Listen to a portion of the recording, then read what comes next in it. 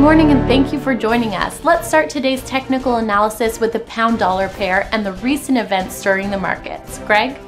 The pound-dollar pair traded sideways in the last session.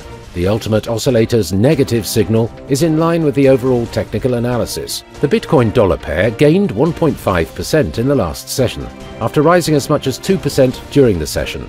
The stochastic RSI indicates an overbought market. The oil-dollar pair exploded 2.3% in the last session. According to the Williams indicator, we are in an overbought market. The Aussie dollar price remained largely unchanged in the last session. The ROC is giving a negative signal. Thank you for sharing with us. Now let's hear from our news department.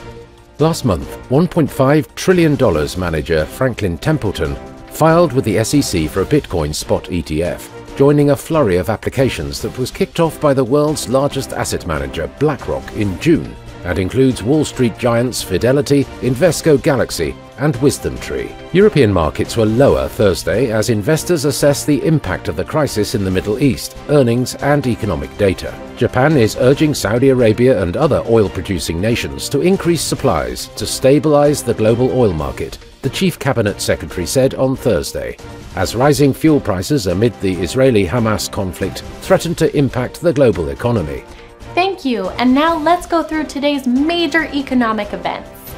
The Belgian Consumer Confidence Index will be released at 0900 hours GMT. The UK's public sector net borrowing at 0600 hours GMT.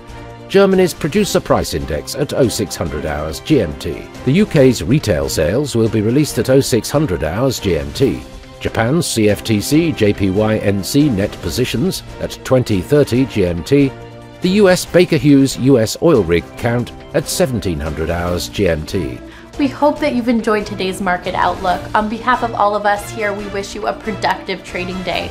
Be sure to join our next review for the latest news and events from the financial markets.